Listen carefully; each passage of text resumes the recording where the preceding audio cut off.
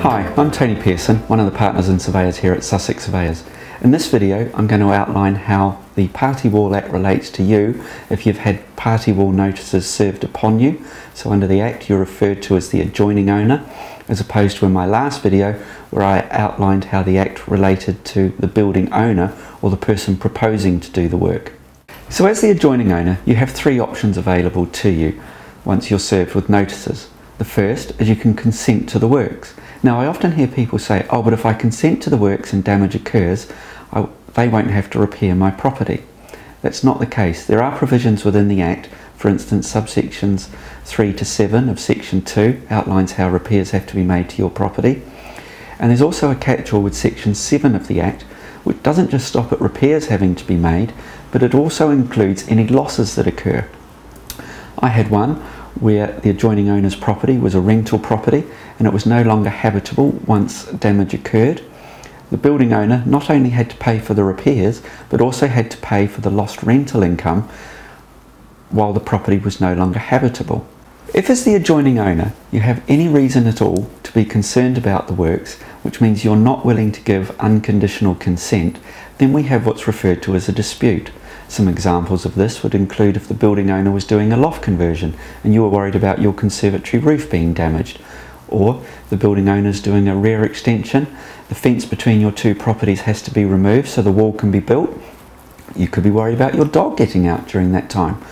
Then those are all legitimate reasons, and in which case, as we have a dispute, an award has to be prepared.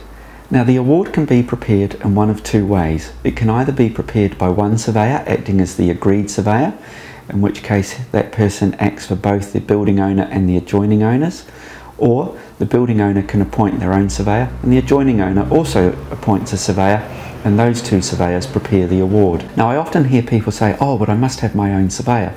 The reality is though, it doesn't take two surveyors to prepare an award saying that the conservatory roof will be protected at all times. It doesn't take two surveyors to prepare an award saying a temporary fence will be put up to keep the dog in at all times.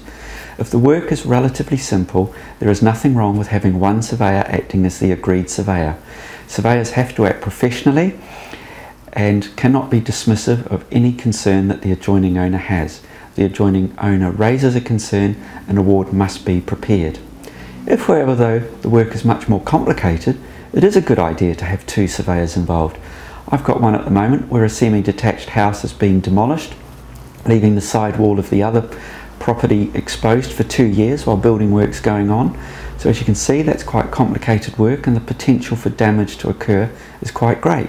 And in those situations, it is advisable to have two surveyors involved. No matter which of the three options that the adjoining owner takes, it is absolutely essential that a schedule of condition on the adjoining owner's property is completed prior to the works commencing. This is a written and photographic record of the adjoining owner's property, which, if for instance there are no cracks or damp patches in the adjoining owner's property, it states that and there are photos to prove it. This protects the adjoining owner so that should damage occur during the works, the building owner can't turn around and say it wasn't my work that caused that crack was already there.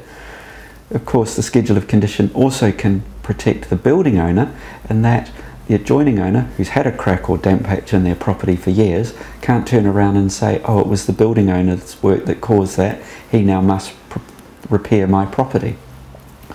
So the schedule of condition is absolutely essential and should be done prior to the works commencing in all situations.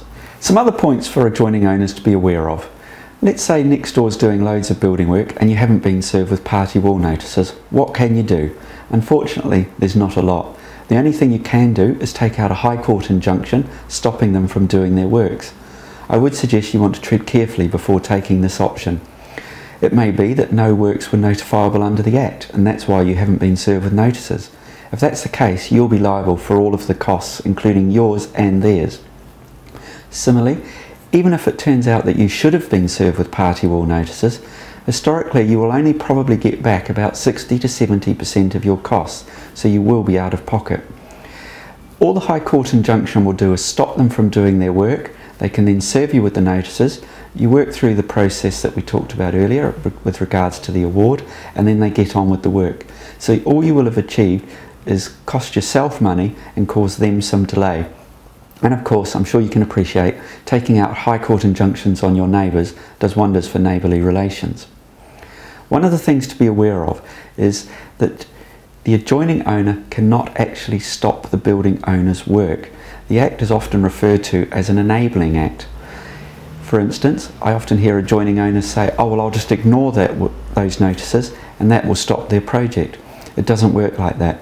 Within the Act, there's provisions that if you don't respond within 14 days, a 10-day notice can be served upon you.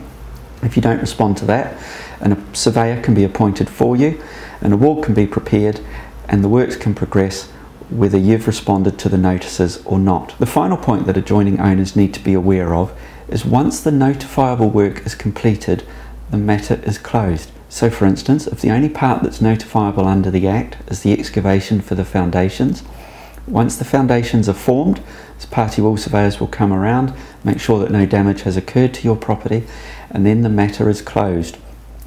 If damage occurs to your property later, relating to work not notifiable under the Act, then it's not for party wall surveyors to deal with. Thanks for watching. I know this subject can be a bit dry, but hopefully you've found it relevant. Our ultimate aim is to see people get the extensions they want without it becoming stressful upon them and their neighbours. If there's anything else we can do to help you with, please don't hesitate to call.